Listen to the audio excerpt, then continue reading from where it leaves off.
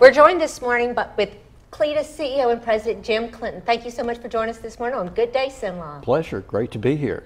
Okay, code it. Coding. Tell us about that. Well, we are, as you know, one of the challenges in a place like Central Louisiana is all of our young people are growing up in a digital economy with all sorts of digital tools, but they never get a chance to be on the other side of this, on the coding side. And surprisingly, we have a growing number of coding jobs in this market, and we think it can be a lot better than that.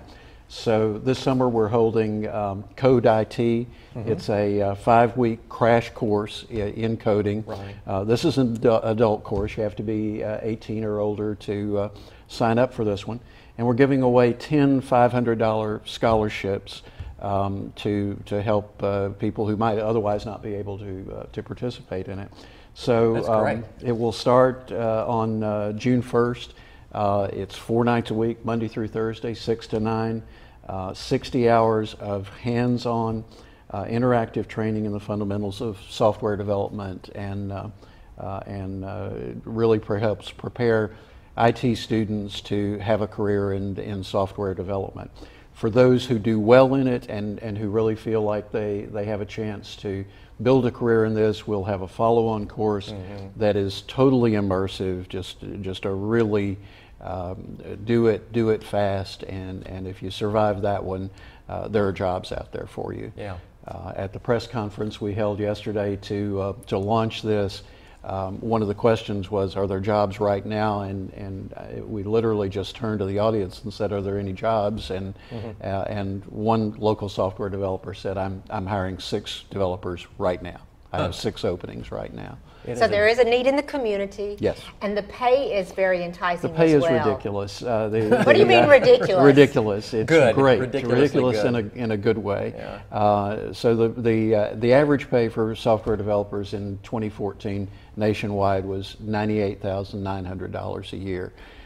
So this is something that you can start at a very advanced salary, something you could really build as a long-term career.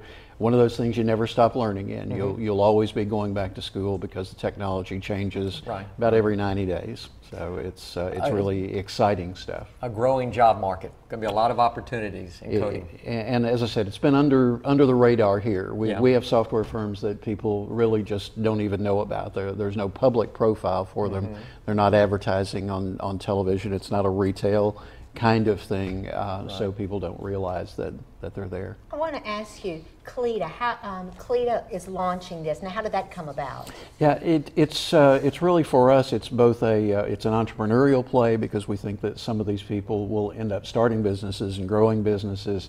It's feeding that growing job market. And for us, it's always about kind of looking for the next thing. What can we do to build future economic opportunities? CLEDA is not a teaching organization. This is not something we do all the time. It tends to be gap filling or trying to just lead the way. In our hopes, this will end up at the community college. It'll end up at LSUA. It'll end up at Northwestern. Others will step into this as the market grows, and as they see that there is real interest in this, that people will sign up and pay for it. Well, CLEDA is known as the launching pad.